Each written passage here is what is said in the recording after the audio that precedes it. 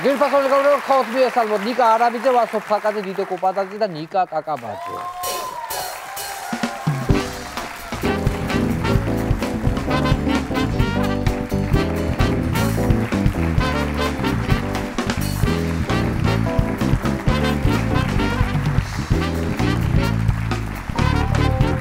ძალიან დიდი მადლობა მეგობრებო. დღეს ძალიან ისეთი მნიშვნელოვანი დღეა. დიდხნიანი ლოდინის შემდეგ სატელევიზიო ბადეებში ბრუნდება ყველასათვის საყვარელი კომედი არხი. დიდი ამბავი უნდა ამას. სადგა დრო სანეტარო. მოდი ახლა ნიკა ხალხს უთხრათ რატომ გადავწყვიტეთ რომ ეს ტელეკომპანია ისევ ეთერში დაგვებურნება? პირველ რიგში მინდა სამადლობელი დავიწყო, მადლობა მინდა ხალხს ისე უთხრა, რომ მართლა მივხვდით, რომ ხალხს უყვარდა ძალიან ეს არხი. კი. და ამას გრძნობდით ყოველ ნაბიჯზე. ნუ არ ვიცი, მაგრამ წერილები რამდენი 1000 მოვიდა. იმ დღესაც მოვუყევი ინტერვიუში, რომ გაჩერებული ვიყავი და მოდის ერთ-ერთი სამარშრუტო ტაქსების ბოლო გაჩერება. ხო. და მოდის მიკროავტობუსის მძღოლი, რომელიც მეკითხება რაღაც ეს კომედი არხი, რა ვიცი, ბატონო, ერთხარი ხო რაღაცებს უხსნეს, ზოგს ასეუნებს, ზოგს რაღაც ასე იგი რაც პრობლემები იყო. ეს მეუბნება სრული სერიოზულობით, ესა მომისმინე ნიკა, რა მინდა რო გითხრა, ფინანსური პრობლემები თუ გაქვთ, მე ვეთქვი ბიჭებს, დაველაპარაკები და აუკრიბავთ მძღოლები. აგეხმარებით. სხვათაშორის მინდა გითხრათ, რომ მეც იქ ვიყავი, თუმცა მე და ნიკას ერთ სკოლაში დაგვყავს ბავშვი და უცებ რომ გავწდიე ნიკას, ხო მივხვდი რომ ეს კაცი თან უკვე ჯგუფში გადადიოდა რა, ანუ უკვე ნელა ხმას რო უწევს, რომ ბიჭო რა არის ეს? რაღაცა გავაკეთოთ, რომ ეს არხი იყოს ეთერში, ხო შეიძლება აგერავა, რანაირ ფიზიკურად მოგეხმარებ, რა არ შემომთავაზო, მოკლედ ნიკაცმა მადლობა ამ ადამიანს, მაგრამ ასე რომ არ ინერვიულობ კომედი არხი ისევე ახალი შემართებით ვიწყებთ ასე თქვათ კი ბატონო, მაგრამ ფულის აგროვებაც არ არის ურიგო. მაინც ესე ნუ გადავიფიქრებთ რომ ფული ზოგადად ჩვენ გორევას ჩვენ ფინანსურ მდგომარეობას გადავხედოთ. არ იქნება ურიგო. უკვე თუ იჭერს ხალხი ტელევიზორებში კომედი არხს. ანუ ვისაც არ აქვს საკაბელო არხები შეუძლია ჩვეულებრივად დაასერჩოს და დაიჭიროს ეს კომედი არხი და უყუროს ჩვეულებრივად, ნუ საკაბელოებს რამოდენიმე საკაბელო უკვე ჩართوان, შეგიძლიათ თქვენ თვითონ დავუკავშირდეთ რომელი საკაბელოს გაქვთ და უთხრათ რომ აი კომედი არხი რომელ არხზეა და პირდაპირ გეტყვიან რომელი არხზეა და მალე ნელ-ნელა შევისწრებით და თლიანად ჩართავენ, ხო. კი ბატონო. ერთი ძალიან საინტერესო შეკითხვა აქვს. დიტო, ულოშები რატო გაქვს?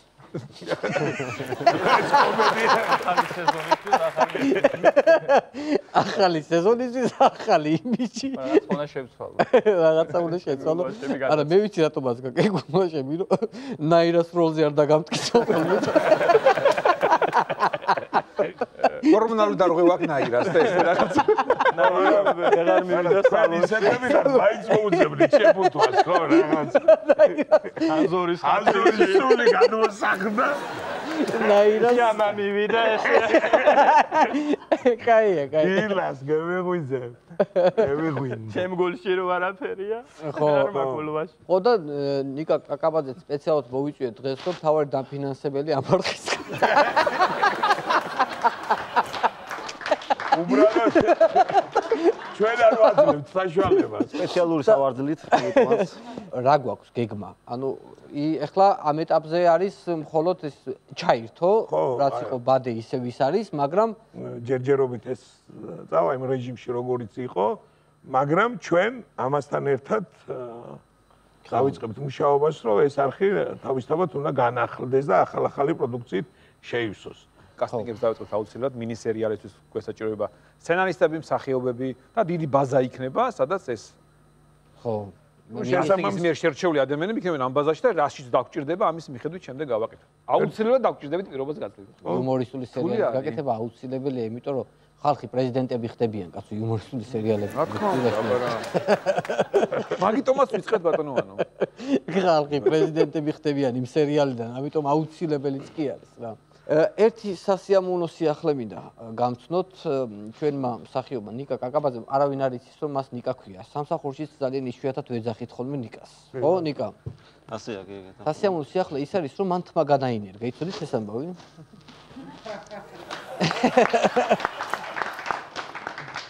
მოგიყევი ერთი ამ თმის გადანერგვის ამბავი. ხო, სანამ თმის გადანერგვის ამბავს დავიწყებ, მანამდე ცოტა შესავალს გავაკეთებ. ანუ მე თმის ჩვენა დავიწყო ძალიან ადრეულ ასაკში რა. ჯერ კიდევ 11 წლის.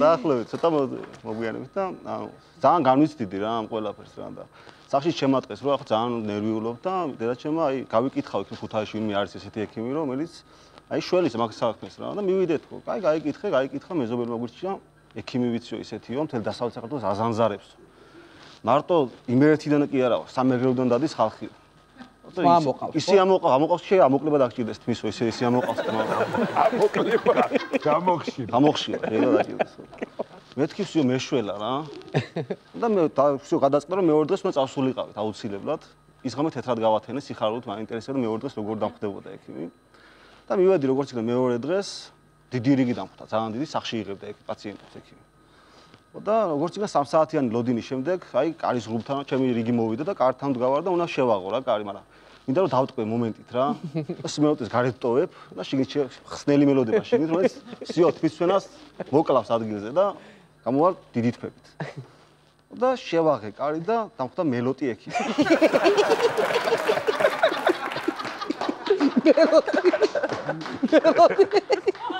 მაგის მერე кайხანი აღარ მინდოდა ექიმის დანახვა და გაგონება მის ექიმს. რატო მე რა გიტყნა გასაგები?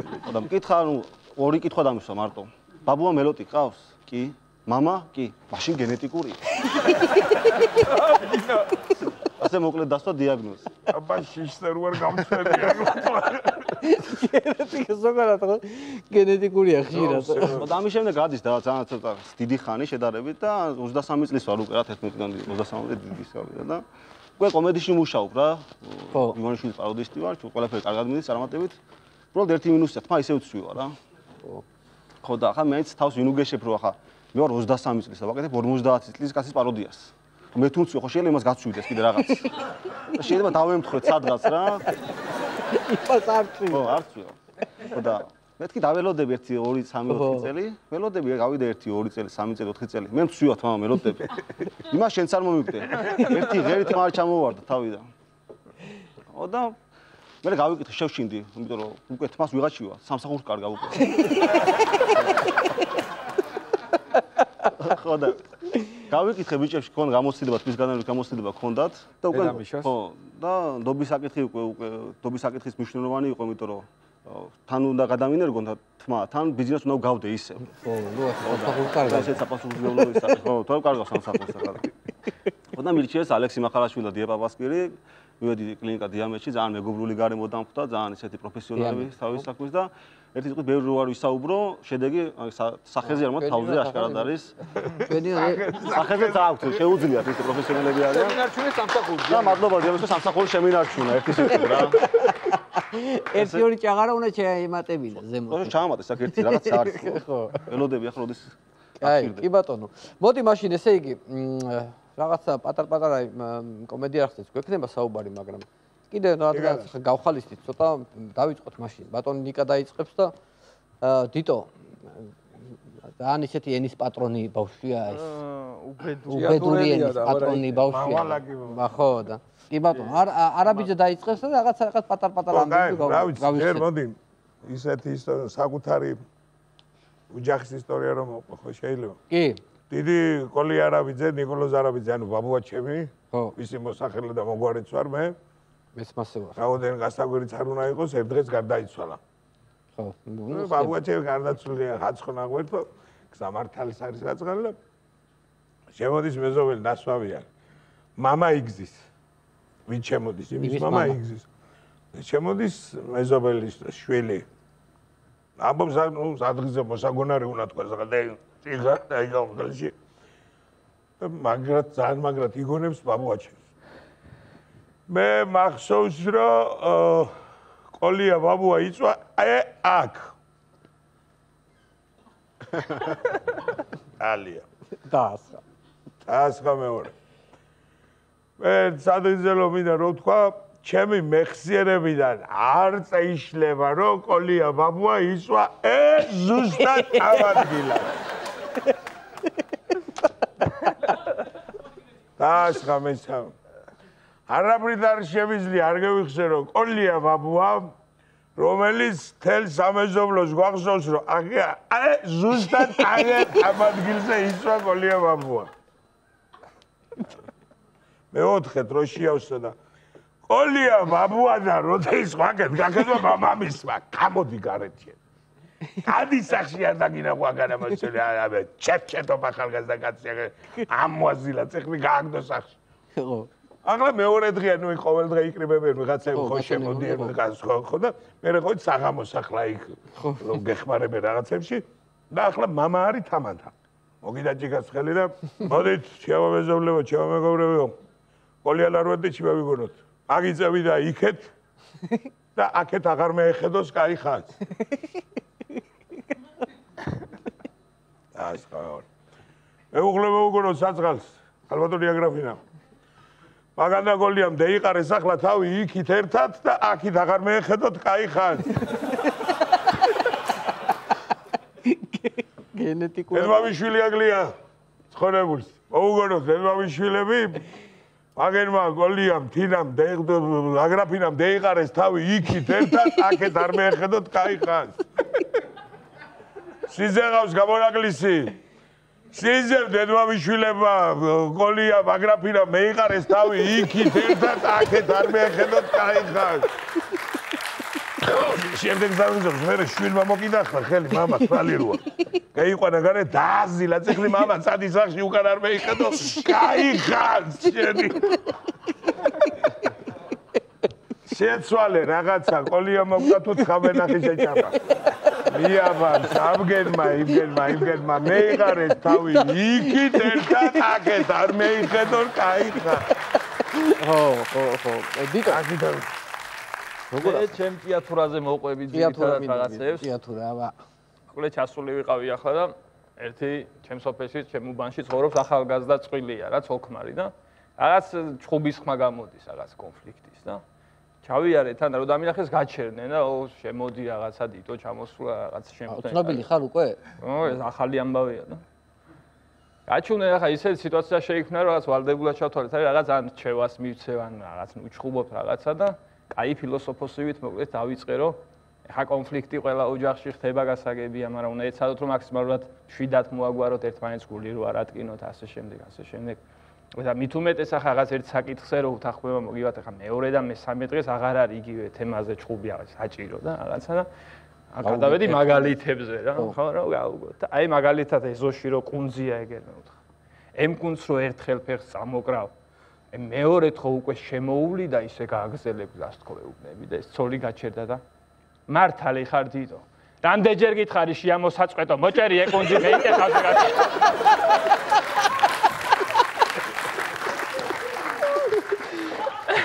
ახალ კონფლიქტს ჩაუყარე საფუძველი. ძელი ფილოსოფია მოიწურა. არ გამიმარ. მოჭერი შეამოსაწყვეტო. ერთი მოკლე ისე ჩემი სოფლის ბირჟაზე გაგონილ დიალოგს მოგიყვები. ერთ მაგაცი ეუბნება მეორეს რომ სექსი გიყვარს მამუკა და მამუკა მიუნა რა სამ როგორ საკუთარი დედმამიშვილი გიგა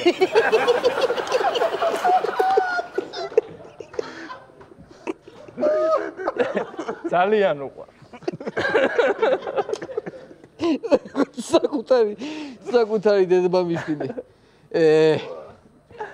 ისმენდეს როინა მამი და ამბავს აი მე დედა კაი ვასოს ამბავი არის ძვირფასო ტელემაყურებლებო შოკის მომგვრელი რომელიც არასოდეს არავის არ შემთხვევია რა ეს არის უნიკალური ამბავი რომელსაც ვინახავთ ძალიან დიდი ხანია რომ ესე არ გამოვამზეურეთ სატელევიზიო სივრცეში ვასო შევინახეთ ვანო'ს შოუ დავიწყოთ ანუ ხალხო ეხა გიყვებით ერთ-ერთი რაც მოხდა არანაირი დამატებით არანაირი გამოკლებით დედა რაჭველი მყავს და ნუ რაჭაში გავატარე მთელი ბავშვობა და ნუ ძალიან მიყვარს რა მთელი რაჭა მიყვარს ჩემთვის ძალიან ხო ხდები დედულეთი რა სიყვარული სხვა მუღაბი აქვს რა აქედან მოკითხო მთელ რაჭას მიყვარხართ გენაცვალეთ ხო და ნუ ანაკლიაში ვარ რა ვისვენებ მე და ოთო ვიყავით რაღაცა ნუ დამიდეკეს რომ ვასოს რა ქვიაო ამბრულარის რაიონშიო ამბრულარის მუნიციპალიტეტიო ელექტრონულ აუქციონზე ვიყიდისო რაღაც მიწასო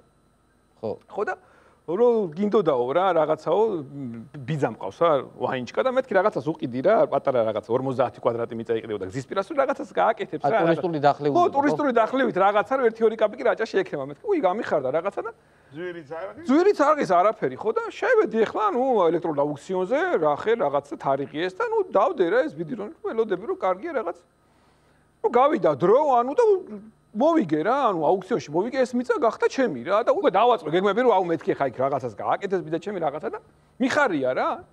მოსაღამოვდა ეხლა ხო ხდები რაღაცა და ძინავს რა, ღამის 2 საათია. რეკავს ტელეფონი. აუ მეთქი ხომ მშვიდობაა რაღაცა. ავიღე ტელეფონი უყურებ გიორგი უშიკიშვილი.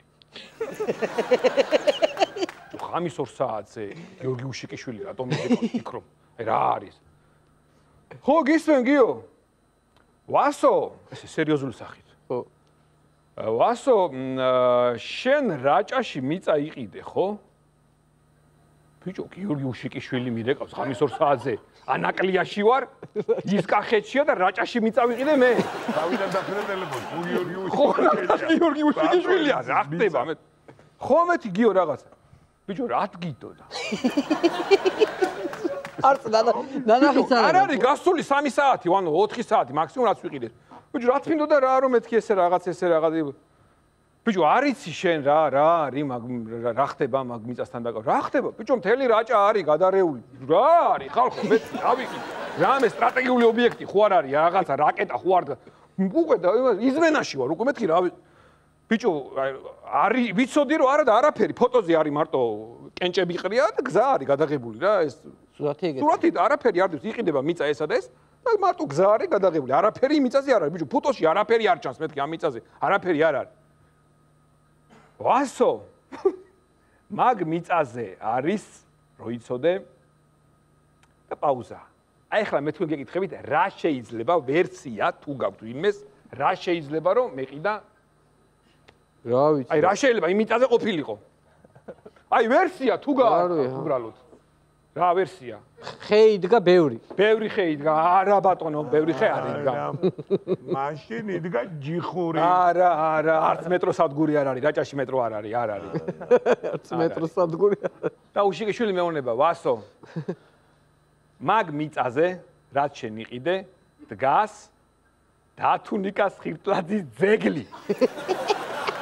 დათუნიკას ხირტლაძე ჩვენი რაჭველი კარგი ადამიანი აცხონოს გვერდ აი ტაში ბიჭო გიორგუნას როც ეკავს ხოლმე ხო ეგ არის გარდაიცვალა სამწუხაროდ და ნუ ძეგლი დაუდგეს მეგობრებმა და ეს ძეგლი გამოიტანეს გასაყიდად გამოიტანეს მუნიციპალიტეტმა ამ როლით გასაყიდად და ვიყიდე მე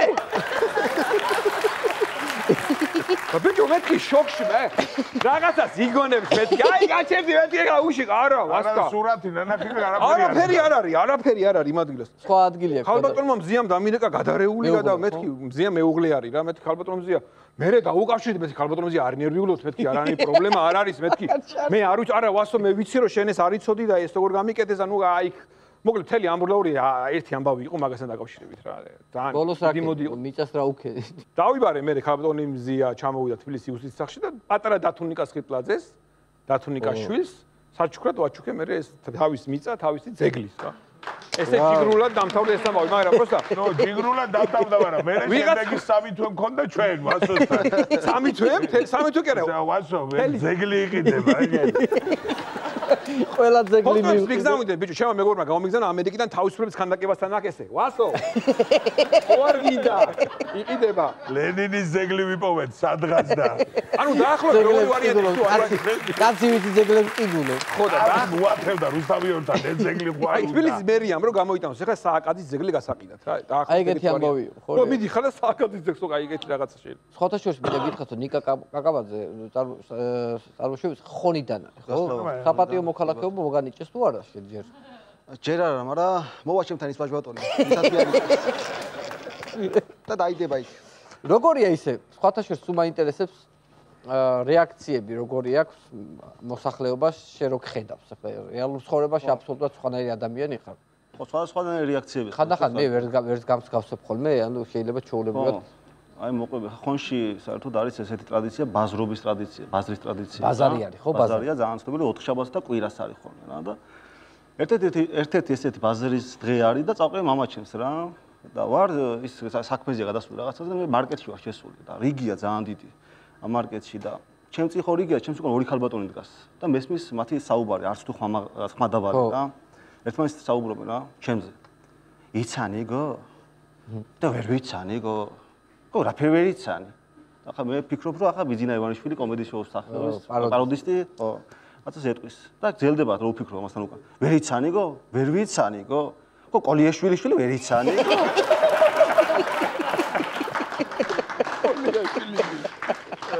ხონში ესე მიცნობენ რა, ესეთი განხრა. კოლიაშვილიშვილი ხარ. ესე არის მეორე შემთხვევა აღდგომას ვიყავი ახლა ჩასული. სანამ ვარ ანუ სასაფლაოზე ვარ და მეორე მხრიდან მეძახს ვიღაც რა ტიპი. ხო და თუ შეიძლება ერთ წუთი რომ მობრძანდეთო რა. და მეთქი ახლა უნდა დავლივ, ვინ უნდა შემოთავაზოს, მე ვერ ვსვამ, უნდა აუხსნას, უხერხუჩმე ჩავაგდო. მაგრამ კაი მაინც მივედი რა. და ველოდები ღვინიაჭიქას გამომიწვდის ეს ადამიანი და არა, მიწვდის კვერცხს. რო გადააგოროთ თუ შეიძლება. სათქვე რო გადააგორეთ ივანიშვილმა, სად ვიღაცა ის სხვა. რო გადააგოროთ. უბრალოდ. კაი იყო. არა. კაი, ერთი ნამდვილი ისტორია მინდა მოვყვეთ. კიდევ ნუ ეს ძველი ის არის ისტორია კომუნისტების დროა. წარმოიდგინეთ ერთ-ერთი რაიონი, ნუ იმერეთის. ნუ ზესტაფონი, მაგრამ რაიკოვის დივანი რო დადის მარტო 24-ით. ხო. გაზ 24 24 და ბიზნეს კლასი ეგ იყო. აბა რა, ყველაზე მაგარი მანქანა იყო მაშინ. ხო და ერთ-ერთმა მეცეხემ თუ რაღაცაზე იყიდა ეს 2.24 მარტო სულ. ხალხში 2 ამან იყიდა. 3 დღის ნაკიდი ყავს და მძღოლი ხო ყავს ახლა და გავუშო მაშინ ახლა ეს სამრეცხაოები და ის არისო და გავუშო მდინარეზე, ძებრულად ჩამოდის იქ მდინარე. ხო. ახთერჯოლაში. იქ ახლოს არის რა, შორს არ არის. გავუშვა და ხო ჩააყენებდი მანქანას, მეც გამირეცხა ბავშვობა შეგრევა ჩემს მანქანას. საბურავები თუ შეხვალ. ხო, შეხვალ შეგნე რეცხავ ამ მანქანასაც ყალს ასე. დაფხული, ხო. რეცხავს ახლა ესეც და ამ დინარეზე არის ჰესი ზევით რა. აგუბებენ და მე ხანდახან უშვებენ. და ამა რო ჩაიყვან ეს 3 დღის 24. დაემთხვა ის რომ გამოუშვეს ეს წყალი და ხედავს რომ ნელ-ნელა იმატებს ეს წყალი. ჩახდა მანქანაში ვერ ამოყავს უკან ხრესში რომ ჩაჯდა ახლა ეს მანქანა ვეღარ ამოყავს უკან და გამოიქცა უფროსთან.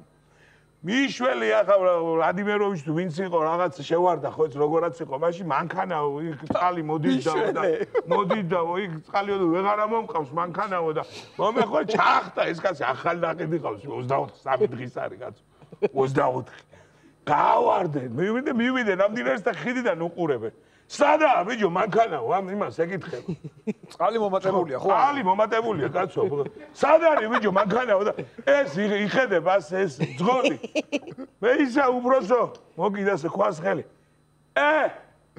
იქანე იქა ზუსტად წყლის სხვა იყო გლუპ რო ჩავარდა ეს ყველა ზუსტად იქანა იდგა უბრალო დაიბედა მოცია ისოს დაოთხია ჩასული წაღებული აი დიტოზე გადავდივართ მოკლედ ჭიათურის ერთ-ერთ სოფელში მიავლინეს ექიმი რა რომ ამ სოფელს თუ ვინმე ზამე დაჭირდება ეს ექიმი უმკურნალებს და არა ეს ცოტა სმა უყვარს რა ექიმს ერთი ნაკლი აქვს და დიდად პროფესიონალიზმიდაც არ გამოირჩევა და ანუ თლათაც ვერ არის თლათ ექიმი და ექიმო ნაღველი მტკია ტკეცი 100 გრამი იქნები ჩიტივით და კურნალობის მეთოდები აქვს ძირითადად რა ოდა მარა ეხა ტკეცი 100 გრამი იქნები სოფელში ერთადერთი ექიმია ყველა პატივცემს ყველას უყვარს და რას ამბობს და აბა რა გჭირდება რაღაცა ესეც კარგად გაატარებინ საკეიფოდ ერთადაც გადაწყვიტა სოფელმა რომ ესეთი კაი კაცია, ნაირი კაი ექიმია, მოდის სახლი აუშენოთ რა, სახლი არ აქვს ახლა მივლინებულია იქ და უშენებენ ამსას და ეს ექიმი გადი გამოდის უფროსია, ხედავს გამოდის და უცბად ახტება ხარაჩოზე რა, ხედი უნდა შეამოწმოს, ეხლა როგორი ხედი აქვს და ხედა და არა რაღაცა ეს ხედი არ ვარ მთელი სასაფლაო ჩანს აქედან და მოუბრუნდა ერთი და მას სასაფლაო ზამიან ნახევარი შენი გავსებული არა. და უყურე. ესაუბრე ყოველდღე. გამოდი აი მასე ესაუბრე ყოველდღე. ვასოს ჯერია.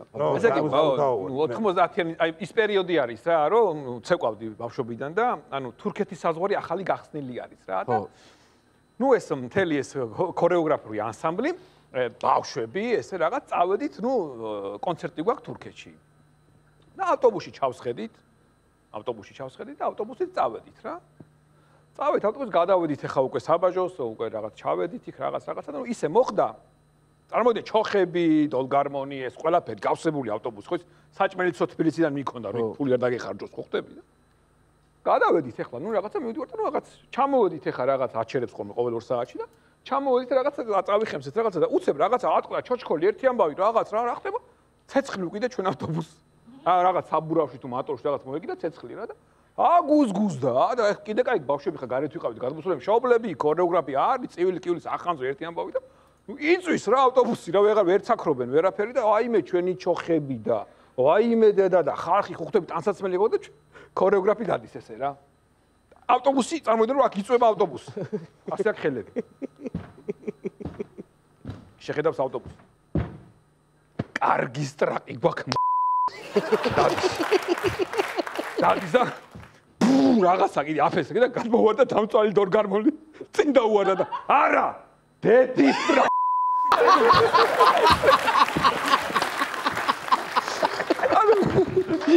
დორგარმონი ყველაფერია კონცერტი ჩაელაფერია всё თურქეთი დოლი სათუნა ნაყოს ქართული დოლი სათუნა ნაყოს ეხლა მიდი არა და ის შედის ბიჭიგია სახში და რას ხედავს ბიჭიგია წევს მის სოლთან ხო ბიჭიგია წევს მის სოლთან და პოზა ახლა უგეს რანაირი იცი ეს ქალი არის ზემოთ კი ბატონო ბიჭიგია წევს შოვიდა ის და გაოგნდა ახლა ეს ხო შოკი მიიღო და პაუზა ეს ხო წევს ახლა ბიჭიგია და ბიჭიგიას ეუბნება ბიჭო შენო ამის გამჩერებელი მაინც არ ხარ რომ სახში დღეიდანო და მივაყვანე ბოლომდე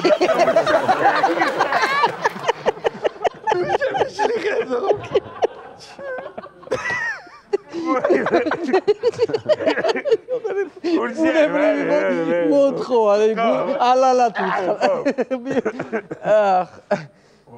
დიმა ერთი ვასო შე რომ მოგეწონება ესეთი ისტორია მონადირე კაცია რა მაგრად უყვარს ეს ნადირობა და კაი კაცი ყველაფერი აქვს მაგარი თოფი გაპრიალებული კარი ეს აღჭურვილობა ხო ეს შილეტები რაღაცები და ერთი ნაკლი აქვს ძაღლი ვერ იშოვა ვერსად კაი მონადირე ძაღლი არ არის და დაარდობს ახლა ძაღლი რანაირად არ უნდა მყავდესო რა მეზობელია უნება გვერდზე სოფელში ვიღაცას ყოლია მაგარი ჯიშის ლეკვიო რა მაგარი მონადირე ძაღლი ეს არის და ზოდა ძვირს კი აფასებსო 300 ლარი ღირსო მაგრამ და ესეც ახლა მონადირის ძვირა მაგრამ წავიდა მაინც და ეს დაგროვე 300 ლარი ძლივს მოგროვებული გადაიხადა ამ ლეკვში და ეს პატრონმაც რას ამბობს სერიოზული ძაღლი გაიზრდება ესე წამოიყვანა ეს ლეკვი და აჭმევს ახლა თვითონ არაფერს ჭამს ეს აწყალი ამ ძაღლს თანყვება და ეს ძაღლი იზრდება ნელ-ნელა მაგრამ ცოტა უცნაურად სიგრძეში იზრდება მარტო არც კიდე ჭკუაგონებითაც არ გამოირჩევა ეს ნადირობს ეს რაფერი მარტო სიგრძეში გზელდება გადის და ეს კაცი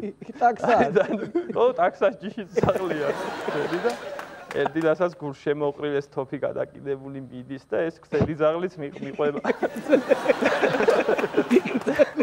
მეზობელი ეუბნება სად მიდიხარ გას ეგერ მივდივარ მოედანზე რა გინდა თანადიროს თუ მიდიხარ ტყე უკან არის მე ისა ხო უნდა მოვატრიალო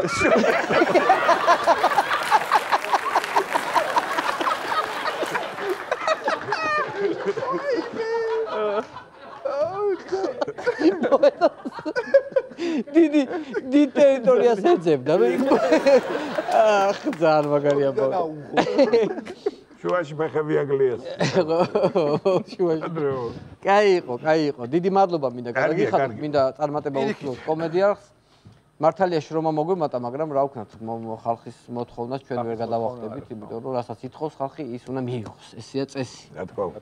ძალიან ახლო მომავალში კიდე ერთ გადაცემას ვიწყებთ, ანონსები გადის მე ხო, რაღაც სიახლეები გვაქვს ერთი სიტყვით ჩვენ შემოქმედებაში, ანუ ესე არ არის რომ რაღაცა ერთად ვიზევართ გაჩერებული. კი ბატონო.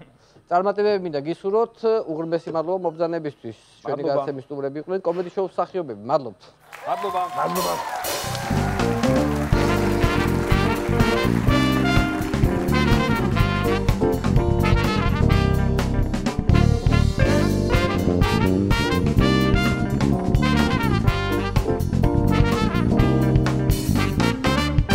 ფასო ტელემაყურებლებო დღეს მე ამით გემშვიდობებით ერთმანეთს შევხვდებით ზუსტად ერთ კვირაში, ხოლო თუ მანამდე მოგენატრეთ, კომედი არხი არსებობს უკვე. გადართავთ ჩვეულებრივად ყველგან. ნახვამდის.